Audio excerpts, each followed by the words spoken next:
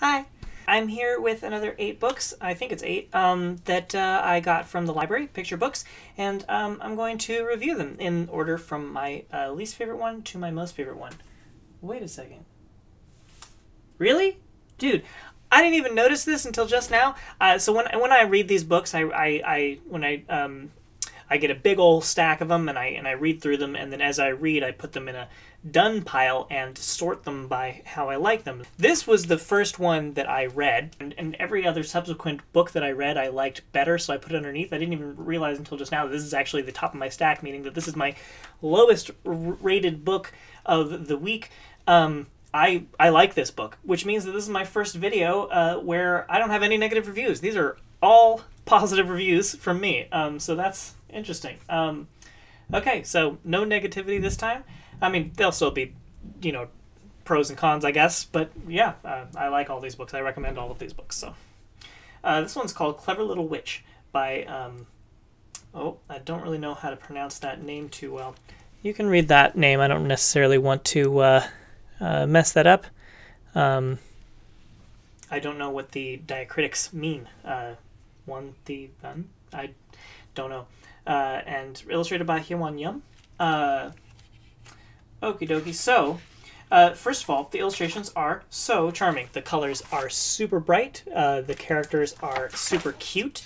They have these cute faces when they are expressing emotions, but also these adorable faces when they're just neutral. Let's see, where's the... Can I get a picture of just their faces? Well, I guess they're almost always expressing emotions, but look at how adorable. But yeah, the colors are so bright. The line quality is really charming. Colorful pencil lines used here, and the broom are really nice. I just like the wonky perspective on the book too, you know? I think the lack of outlines in these colored pencil drawings really helps the style. And also there's a little bit of masking going on, masking over textures underneath for certain plants and the trees and stuff. Altogether, you know, depicting like a jungle island landscape. It's really nice. So yeah, Clever Little Witch. It starts out with, I'm Little Lin, the cleverest little witch on my island. The South Pacific cultural vibe, which is really cool. And this little girl's a witch. I always like child witches. She's got a broom and a little sidekick that is somewhat reminiscent of Kato from Cardcaptor Sakura, and a little brother who drives her nuts and who she decides to make a spell to get rid of eventually. Oh, but first she tries to give it away to all of these folkloric creatures, to this troll under a bridge, to the forest fairy queen, who likes using baby's breath in her potions, but doesn't want the baby because dirty diapers make her sneeze like crazy. I feel like I'm not too well versed in the sort of cultural references that are being made here, but I do get the sense that they are being made, and I really like that. I like this sort of you know, like references to fairy tales that are not the fairy tales that were referenced in all the books that I read as a kid. Is always fun. I like other mythologies being worked into books that are, you know, also original works, not actually just attempting to verbatim depict those fairy tales from the culture, but actually work those fairy tales into new stories with a vibrant, bright, modern feel to them. You know, it's not like that's rare or anything, but I always like to see it when it happens. Like the creepy, this is the like mythical creatures, like home here. What is it? The orphanage for lost magical creatures. It's like some sort of scary clown in here, and a flying pig and these strange, cute twins. Yeah. Anyways, so it's got a really charming sense of like vibrancy and life and mythology of the island where it takes place on.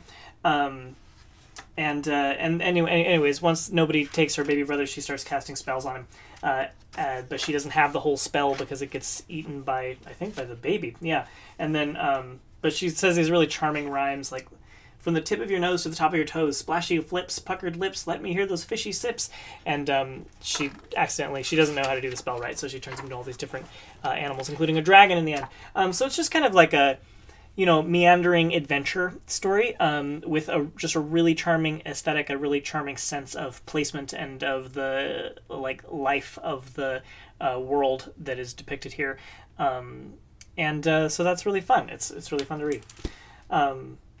If I had any criticisms for this book, it would kind of just be that it is very point by point. It doesn't really capture me in any of its actual moments. It just kind of here's what happened, and then, which to me is maybe not the most entertaining, but the energy of it, the vibe of it, the aesthetic of it, I think is enough to keep it afloat. So not a big criticism. Okay, this one's called the Nian Monster. I hope I'm pronouncing that okay. By Andrea Wang, pictures by Alina Chow. You've got some, well, I'll show you where does not glare on the cover.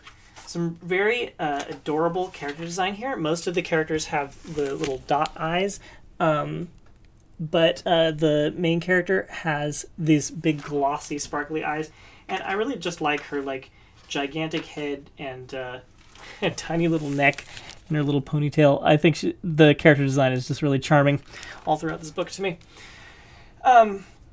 So this is one of those stories I mentioned in a few videos ago. I think this sort of how I like to see books that incorporate details from various world cultures or any culture in the world without being specifically just so many books that highlight details of a specific culture will do so through highlighting just here's what happens at the festivals of this culture, the religious events of this culture, etc., instead of just daily life in that culture. It just doesn't seem to be as often, at least in the books that are I've encountered in my life or that I've seen in a lot of schools. This is an example of a book that is definitely communicating cultural concepts and cultural ideas and putting them on display through talking about a cultural festival. But I like it. I don't think that that's bad. I just want to see the alternative even more than I do already. But I also like this. And I actually think that as far as depictions of a festival go, this is one of the most fun ways that you could possibly do it. So in this story, they're getting ready for the Lunar New Year, and as they're getting ready, the child asks, why do we have these traditions, fireworks, the color red, etc. And she has it explained to her that it's because of the legend of the Nian Monster here, who was scared away by those things during a New Year in a legend, and then the Nian Monster shows up in modern day while she's making the food for the festival, and she tries to scare it away with red and fireworks, and it's oh, that's old. I'm not scared of those anymore. And so instead of scaring him away, she distracts him from his goal by feeding him day after day various filling him up so that he can't eat the people in the city or her with the various traditional foods of that festival. And so in that sort of cyclical storytelling structure, we get to just really naturalistically learn so many details about this festival, and mostly about details of the foods, but also about all sorts of other little traditions.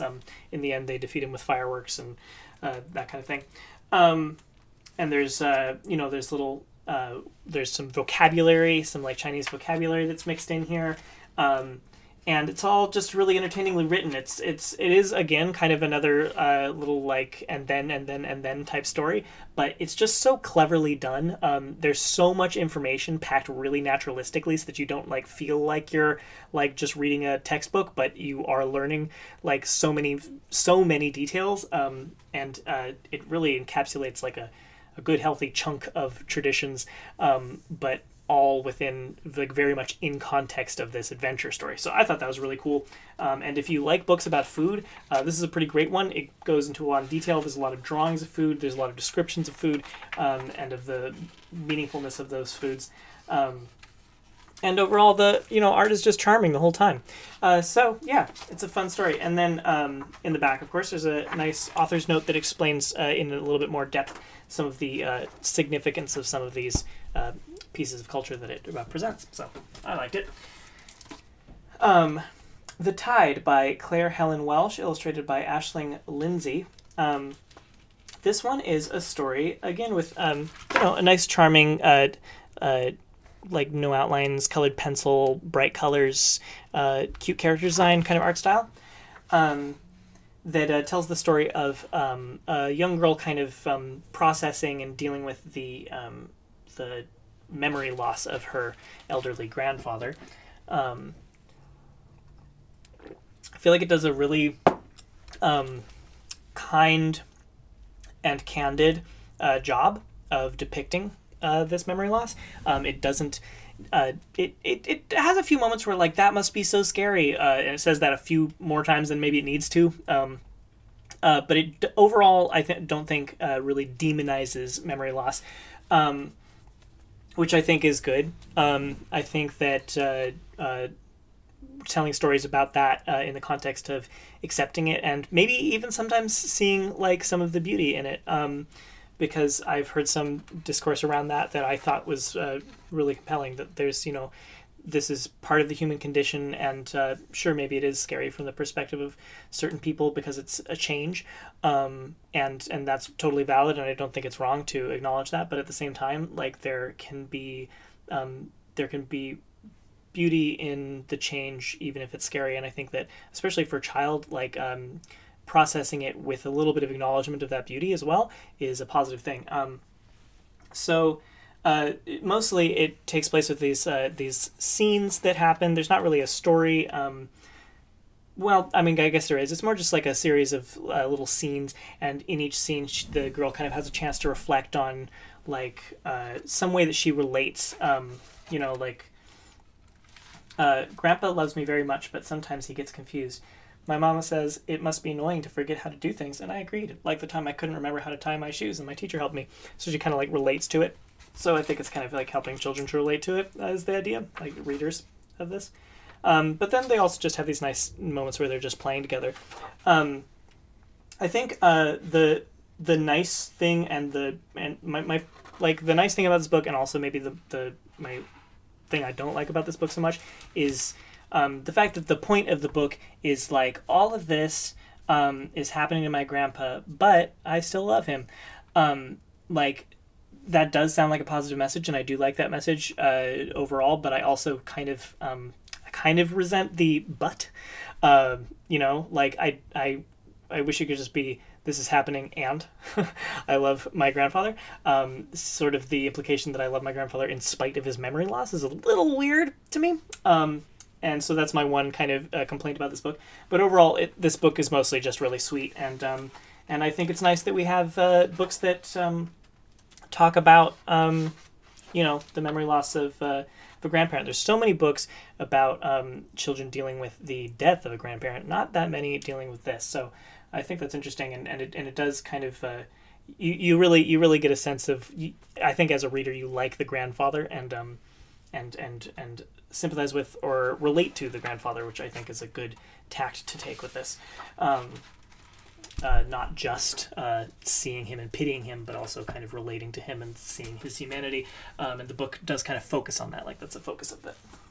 All right, this one's called Songs for Our Sons. I actually kind of want to, like, wait to review this until later because it's kind of part of a pair. There's one called Songs for Our Daughters. So, you know what? Yeah, maybe I'll wait, because there's things that I want to say about this book that I can't say without reading the other one. I'm really interested in seeing the thing that I like about this book is a sort of a good depiction of positive, non-toxic masculinity, in an interesting way that I'd like to talk more about, but I think I'm going to save it because I would like to compare it to. I'm really interested to see how their other one, Songs for Our Daughters, I think it's called, like which things it has in common with this book and which things it doesn't, because that'll kind of tell me something about what they considered masculinity that they put in this book. And that'd be an interesting perspective to have while talking about it. So I'm going to leave this one out, actually. And I'll review it hopefully in the future, because I did like it. It's really well written. Speaking of non-toxic masculinity, though, here's another great one. This is by the one and only Dionne Warwick, and it's illustrated by David Freeman Woolley. Oh, no, it's not. Sorry. It's illustrated by Fred William. It's by Dionne Warwick and David Freeman Woolley, who I guess wrote this together. It actually includes an exclusive CD narration by Dionne Warwick, which I totally forgot to listen to. So that's sad, and I might have to add into this video later with what I thought of that if I can listen to that after recording this. Anyways, it's called Little Man. I feel like the art style is not too much to speak of. It's a pretty simplistic, sort of realistic art style. But it's just, I don't know, it's just really charming, both as a depiction of like a young boy and kind of like, I don't know, it's not too focused on his masculinity per se, but it definitely has a boyish vibe, but in a really great like a really great way that like supports this idea of boyishness that where he's emotional and engages socially and is a part of his community, which I think is left out of a lot of the more negative depictions of boyhood, I guess. Not necessarily, but that's kind of my impression. Anyways, I may be saying that with a little bit not enough education on the subject. Anyways, it's about a boy who notices that everybody in his community has something that they like to do, and his is play the drums. He has a bike that he wants to buy, but and that's kind of like the sort of light, I almost call it a B plot. It's sort of the conflict of the story, though. He wants the bike. He doesn't have the money. He works all summer. He does all these things, but he still doesn't have enough money. Anyways, and then it focuses on, I think, the main event, which is his drumming. He loves to drum. It's his biggest passion, but he's not very good at it. His friends do tease him for it, but overall the story's tone doesn't linger very much on this idea that he's not very good at it. It doesn't linger on him feeling bad about it or him beating himself up about it. He doesn't feel insecure about it per se. He is even shown just rolling his eyes when his friends tease him, and he just keeps on at it. And it's not like he keeps on at it in spite of feeling like he can't do it because he was teased. He just does feel like he's going to keep on doing it. And that's just how it is, which I really liked. I liked the straightforwardness of that. It's a little moment where his dad talks about like finding your purpose and how you should keep on drumming. And I decided to have a talk with Dad. Dad, drums are my thing, and I want to get better. And it's not like drums are my thing, but I suck at it. Drumming is your passion, he says. It's what your dreams are made of. You should never give up on your dreams. The dad's telling that message, but the kid never said he was giving up on his dreams. And I think that's an important point. But anyways, the message is still good. This is interesting to me. There's a theme of the 3 Ps: passion, purpose, and perfection. I rarely see perfection be acknowledged as a reasonable goal within children's media, and I personally, as a perfectionist child, I appreciate that as somebody who was a perfectionist child. It's just about him like working on his drums until he becomes good enough to play at the neighborhood barbecue, and it's just there's a solid sense of community, there's a solid sense of reality to it, and the writing style is charming and told from first person perspective, and so I don't know, it has a wholesome vibe to it, just like a story about a kid who's like gonna keep on doing it, just gonna keep on doing what he's passionate about, just because why wouldn't you, just because that's what you do. So hopefully this works. I'm just gonna bring you over to the other room. I've got Dionne Warwick reading Little Man. The story just starts out, I thought this was really interesting, it just starts out with the text of the book. She just immediately press play and it starts on the first words of the book. It doesn't say, "This is Little Man, as read by," anyways, just listen to how great this woman is. The more I play the drums, the better I get to know them. That makes them kind of like friends. Boom, boom, boom, boom. That's the big old bass drum. Rat-a-tat, a rat-a-tat. The snare drum sounds like it's slapping when I hit it right. And when I need a ping or a crash, I can always count on the cymbals. My favorite part is putting them all together. Boom, boom, rat-a-tat, ping, ping, crash. Let's see, track 2. Hi, my name is David Freeman Woolley. And when I was a kid, I was simply known as Little Man. Oh, so Today, it's based on him. I would like to do my thing and discuss some of the components of a drum set. For example, a bass drum sounds like this. So it's got a demonstration of the drums on the CD, which I think is so cute. This would be such a great book and CD to get for Snare kids drum and drums. sounds like this. Okay, this one's called Sunflower Lion. Man, this one is so simple. I just like it because it's got this almost Sanrio-esque charm to it. It's just cute. It's just cute. As you can tell by the pictures, it's just adorable. I think it's really cute that this book is divided into chapters. Chapter 1, because they're so short. This is the sun. Can you see it? The sun is in the sky. It is shining. It is as bright as a flower. That's chapter 1. There's like 7 chapters in here. They're all that short. It's just really sweet. The lion runs home. Can you see him? No, you can't. He's running too fast. So there's some humor in the simplicity to me, and but it's just adorable. I don't know what to say. You might think this is a book for toddlers. I think this is a book for all ages because I thought it was really charming and adorable. But, you know, there's not much to say beyond that. I'll keep my description as simple as the book, or try to. Home in the Woods by Eliza Wheeler. Man, I was really caught off guard by this book. I kind of got the sense starting out that I wasn't going to love this book, that it was going to be boring or pretentious or, you know, overworked or something. But no, it's really good. The art is surprisingly quite charming. Some of it is maybe a little bit creepy. The character design is a little bit creepy, a little doll-like. But the colors, I think, are really gorgeous, and that only gets better as the seasons pass. And I love this gigantic typography that begins each season. The story is sort of divided into the seasons, but it isn't a book that's focused on the changes of the seasons. It's a book that's focused on the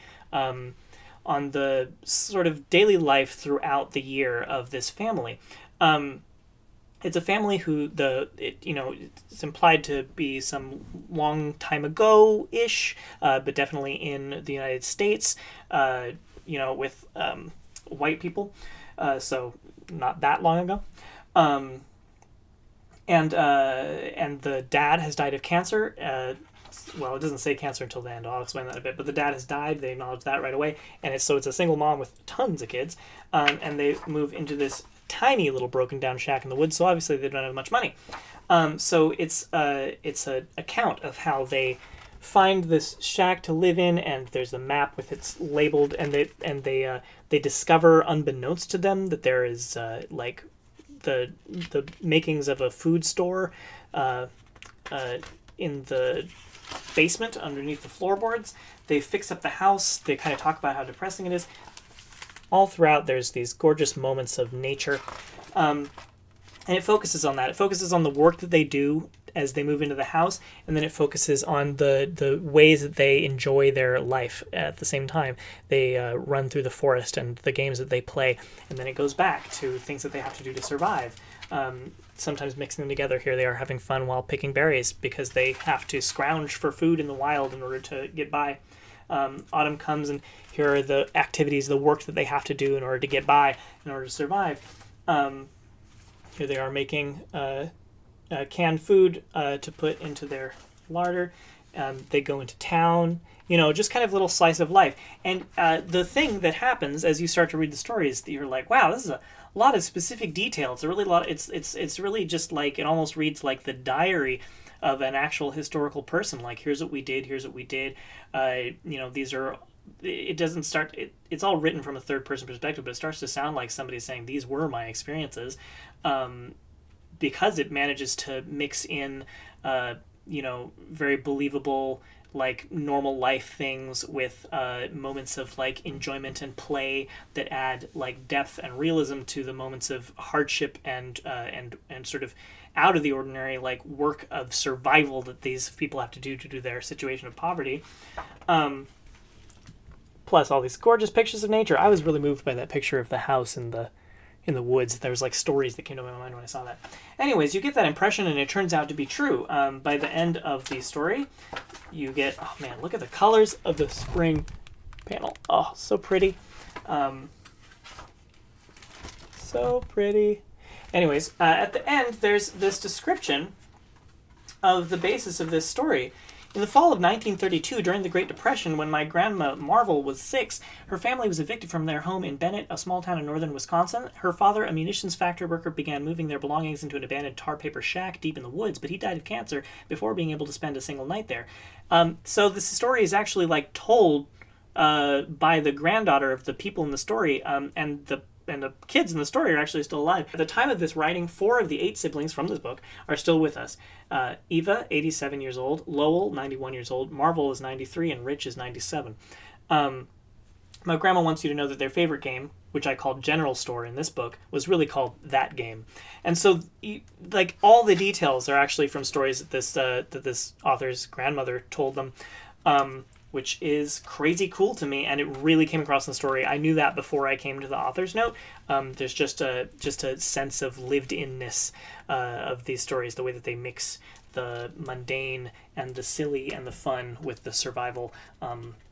So I loved it. It really created a world. It really felt like I could step into a life there, which is cool. This last one is called Ask Me by Bernard Weber, illustrated by Susie Lee, who wrote Wave and what was the other one? The ice skating one that I liked. That's the one I liked better, and I still can't remember the name of it. I'll put it up on the screen. Yeah, that one.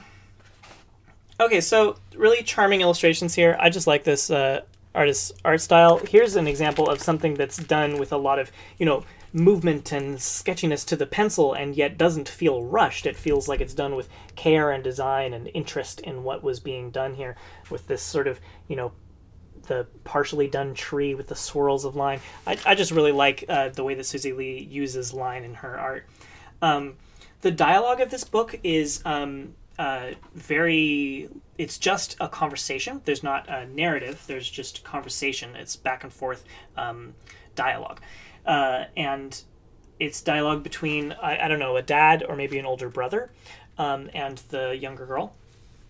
And it felt authentic, and that's why I liked it. It doesn't really have much of a story. It just is sort of almost an analysis or a showcase of authentic dialogue between a young person and an older person, which I just find really compelling and interesting.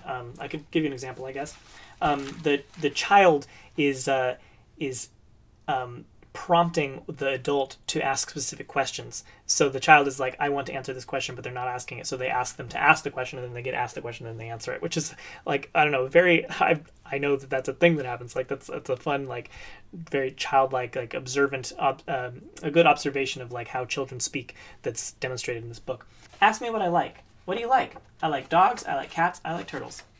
I like geese. Geese in the sky or geese in the water? I like geese in the sky. No, in the water. I like both. Ask me what else I like. What else do you like? I like frogs. I like frogs swimming and frogs hopping. I like bugs. Insects? No, bugs. More books should be examinations of the idiosyncratic way that real people talk, Not just dialogue that gets the point across, but like dialogue that specifically demonstrates how people talk weird and people talk in their own ways, and that can be really interesting. And just having an examination of that in a book was something that was really worthwhile to me, even without much of a story to it. But there is some like charming moments of like the bonding between the family members. They talk about the kid's birthday and how like they'll never forget it, and it's sweet and heartwarming because of that. But also just from a linguistic standpoint, I guess I really enjoyed reading that book. I want more things like that. Compelling humanistic dialogue. Is humanistic the right word? Just human dialogue, Okay. Anyways, that's all I've got for today. So thanks for watching, and I'll see you next week. Bye.